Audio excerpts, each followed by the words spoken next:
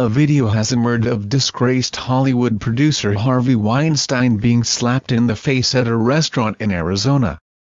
On Tuesday night, the movie mogul, who has been accused of sexual misconduct by dozens of women, and his sober coach were eating dinner at Elements Restaurant, which is part of the Sanctuary Camelback Mountain Resort in Scottsdale.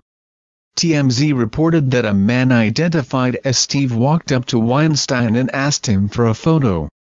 According to a restaurant manager, Weinstein politely declined, though he was very sweet about it. Steve, however, said Weinstein was belligerent in his response. Still, the two men ended up talking in a civil manner before shaking hands.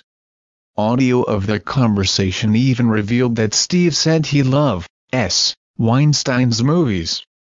Eventually, Steve went back to his own table.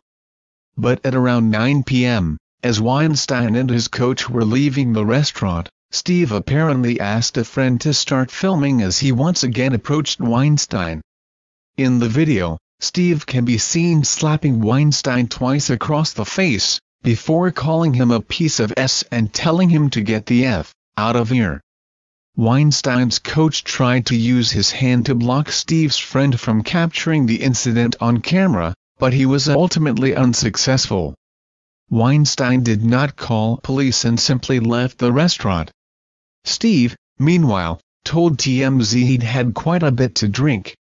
When asked for comment on what had happened, the resort said in a statement to the Arizona Republic that its guests' privacy is paramount, and as a result, they would not be providing comment.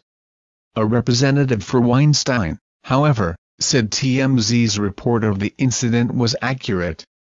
Though no report was filed with authorities, Paradise Valley Police Department spokesman Lieutenant Michael Cole said that if one was filed, the incident would be investigated as a misdemeanor assault.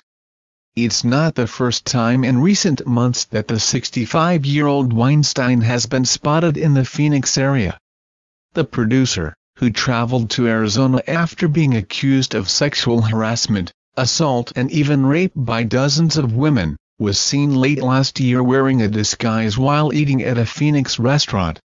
Weinstein's downfall led to a domino effect in which many other high-profile men in the entertainment, political and media worlds have been accused of misconduct.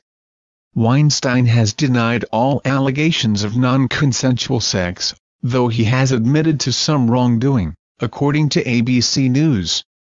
On Wednesday, it was reported that he and his wife, fashion designer Georgina Chapman, had agreed to the terms of their divorce in a settlement worth between $15 and $20 million.